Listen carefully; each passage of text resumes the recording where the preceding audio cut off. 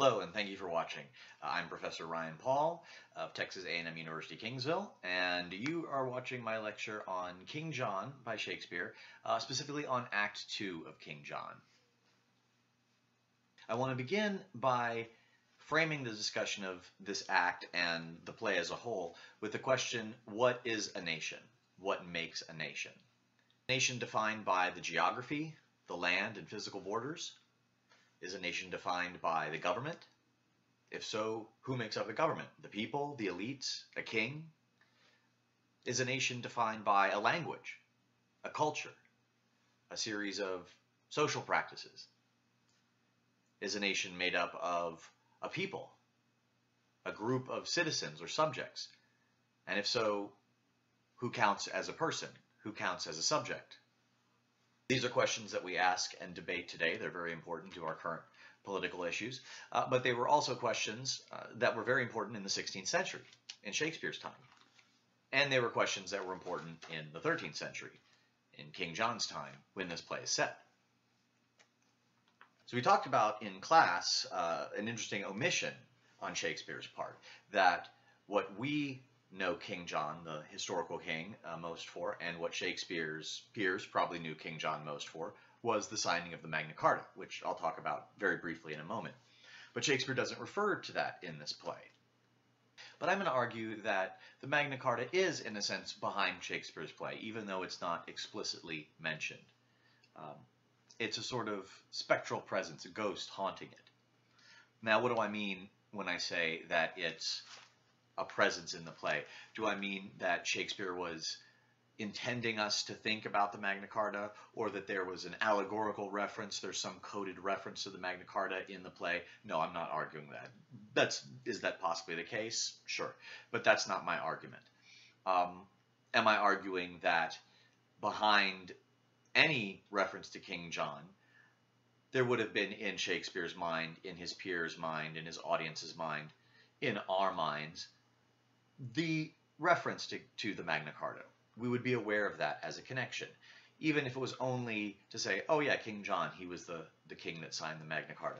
So that's there even just as an association, but also in the sense that the Magna Carta, the signing of the Magna Carta, was an experiment in nation building and was an important moment, at least as we interpret now historically, an important moment in the development of modern constitutional democracy. So that's to say that the Magna Carta is in part creating the context in which any interpretation or any understanding of the King John story by Shakespeare, by us, is possible. We read the play King John. The play King John is written in a post-Magna Carta world. That's not to say that it's the decisive historical context, the defining moment through which we should interpret this play. Rather, it's a point against which we can read this play, against which we can sort of triangulate it, a perspective which we can bounce our understandings of this play off of. Let me explain what I mean a little bit by talking very briefly about the Magna Carta. Now, I'm not a historian, and I'm certainly not a historian of the 13th century. And there's plenty of resources out there for you to look up about King John and the Magna Carta. I encourage you to do so. For those of you at my institution who have access to Kanopy, the video streaming service through our library, there's a great documentary on it, and I advise you watch that because I recommend that you watch that because it'll present you with a far more in-depth understanding of the Magna Carta that I can in the brief time that I'm going to devote to it here. But in brief, the Magna Carta was a concession on King John's part to the nobles of England, a power-sharing agreement in some sense. So this hybridization of power is interpreted, again, by many historians as a major step towards the development of constitutional democracy, modern constitutional democracy. This is, I think, an important reason why Shakespeare and his contemporaries would have been interested in the history of King John.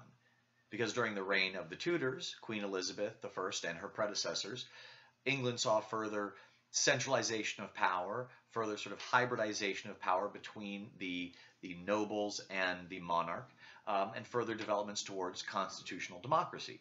Now, I'm not saying, again, that the Magna Carta was the definite cause of these. The arguments and explanations for why these changes took place are far more complex. But I'm saying they are in a narrative that includes the Magna Carta, where the Magna Carta is an important story, both historically and in the imagination of Shakespeare and his contemporaries, and of course, in the imagination of us as well.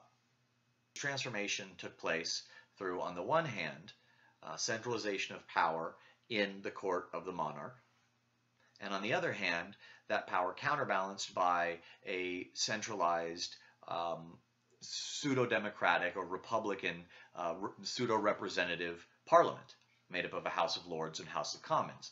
The House of Lords being, again, primarily nobility, representatives of major aristocratic families, the House of Commoners being the lower status elite, the up-and-coming gentlemen and so forth, and minor nobles and representatives of the citizenry. Now, the way I've put it makes it sound very neat and simple. In reality, it was far more complex, and power was not so neatly divided, and again, the development was not a neat progression from A to B. It's not a simple evolution, but rather a complex struggle between various forces and personalities and factions.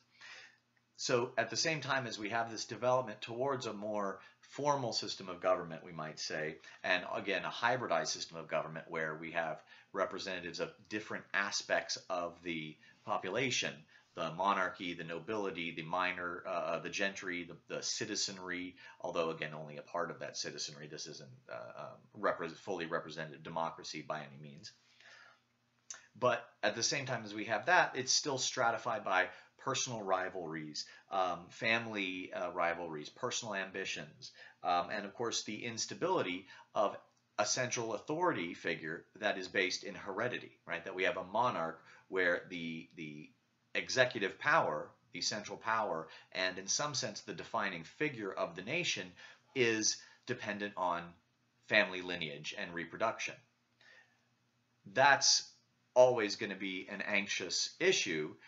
And of course that issue is exacerbated by the fact that in Shakespeare's time, when this play was written, around 1595, 1596, Queen Elizabeth was past childbearing years, had had no children, and had not named an heir.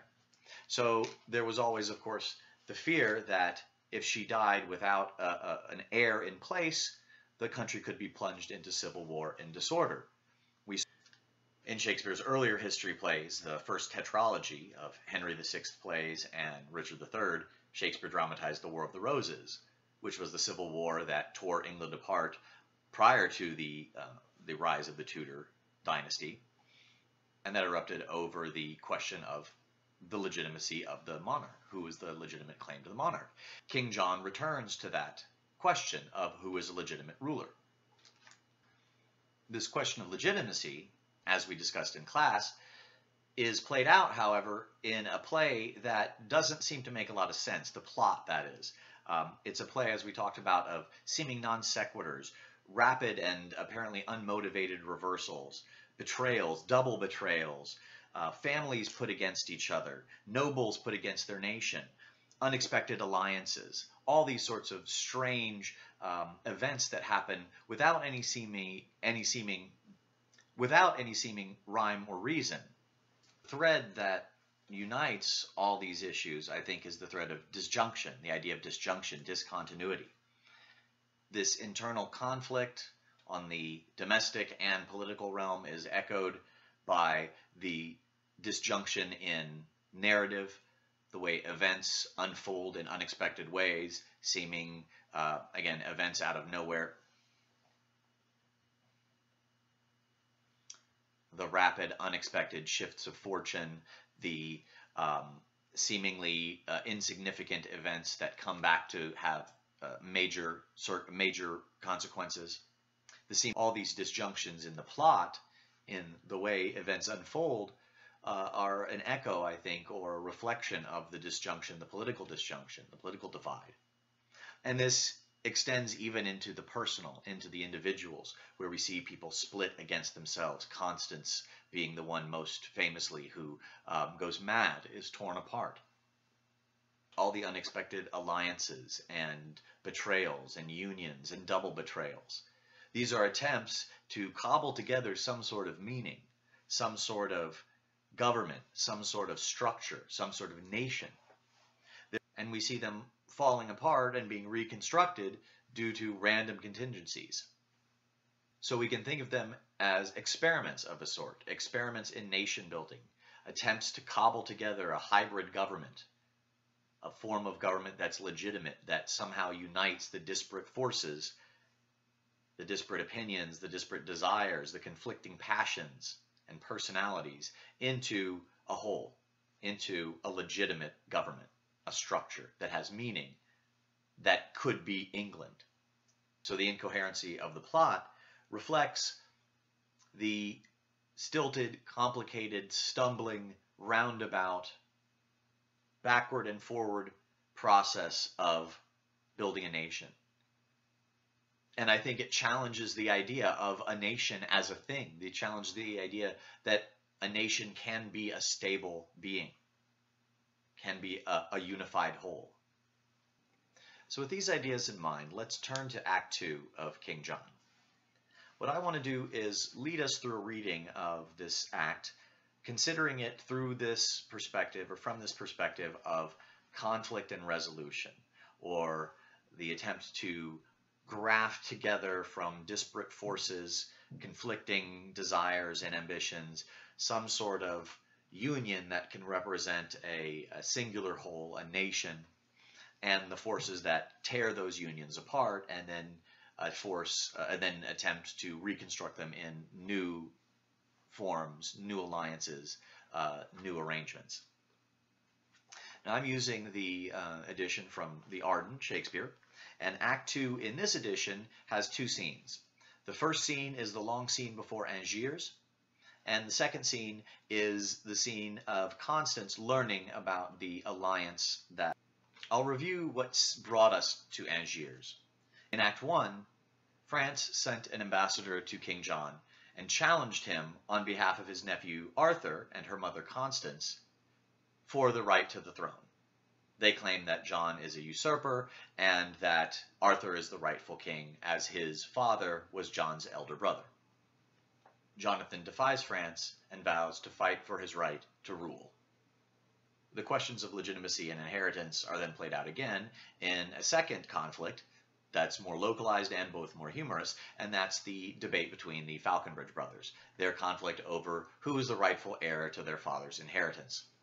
We have the elder Philip, who claims inheritance by right of his status as the elder son, and then the younger Sir Robert, who claims his right of inheritance based on his father's will, saying his father disinherited the elder brother because he is a bastard. In fact, that he is another nephew of King John, bastard son of King John's eldest brother, the deceased Richard Coeur de Lion, Richard Lionheart. So we'll recall that in a surprising move, John rules that even if Philip is the bastard son of Richard, that's no bar to his legitimate inheritance. He was still born in wedlock, even if the mother cheated, and he's not the heir of Sir Robert's flesh. That doesn't matter. He still gets the inheritance. That's the law, and it triumphs over the will of the father, his legal will, and metaphorically his intention, his will. And then, even more surprisingly, Philip the bastard decides, I'm going to give up this inheritance to follow King John and to take the name of Coeur de Lion, to take up my place as Richard the Lionheart's son, not the eldest son of Sir Robert. So this scene is very strange in that the characters behave in rather unexpected, almost irrational ways, and the outcome is not at all what we would expect, and not at all for the reasons that we would expect. Before we look at the language of Act 2, Scene 1, let me recount the events. We begin before the city of Angiers, and the King of France introduces Arthur to their newest ally, the Archduke of Austria. They're interrupted by Chatillon, their ambassador to England, who arrives to say that King John is here to wage war to defend his right to the English throne. And no sooner has he said that than King John arrives. After a bit of verbal sparring between various partners, the two forces confront the city of Angiers, each demanding that Angiers open its gates to them as the rightful king, or on Philip's side, the representative of the rightful king of England and these territories in France. Hubert, the first citizen of Angiers, refuses, saying that Hubert, the first citizen of Hubert, the